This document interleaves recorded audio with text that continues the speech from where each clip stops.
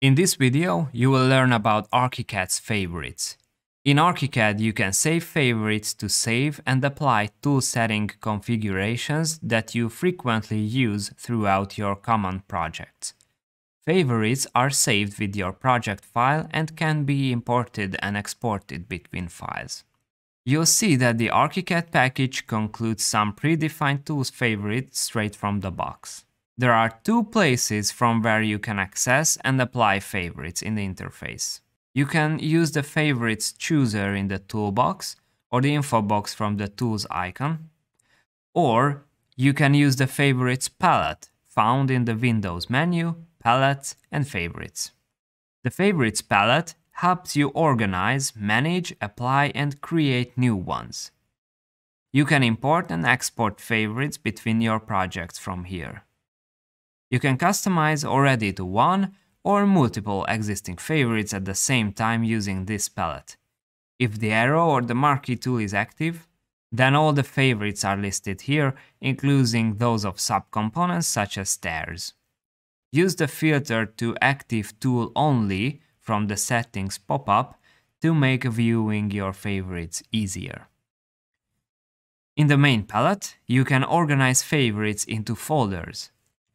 You can create new folders and drag and drop them into each other, also rename or delete them.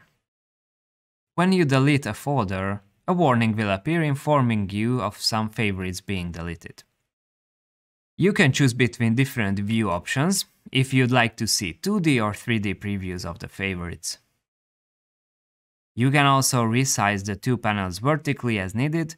Just drag the splitter to the top to make the panel disappear, or double-click the splitter to open and close the panels. Let's create a favorite based on a selected element. You need to select the element first from any window and click the new favorite icon at the bottom of the favorites palette and enter the name in the favorite dialog box and just click OK. You can also create a favorite from inside the tool settings. Use this method to store the current default or selected tool settings as a favorite. Click the favorite star button at the top of the panel to open the favorites pop-up.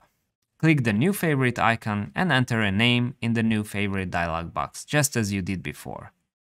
If the name you give already exists as a favorite, you are alerted and you have to give a different name to avoid overriding any other ones.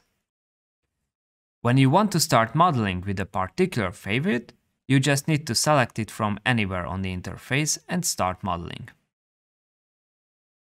If you want to apply a favorite on an already existing element, you must select the element first, double-click on a favorite from the palette, or open the favorite chooser from the tool settings. Look up the one you want to use and click on Apply.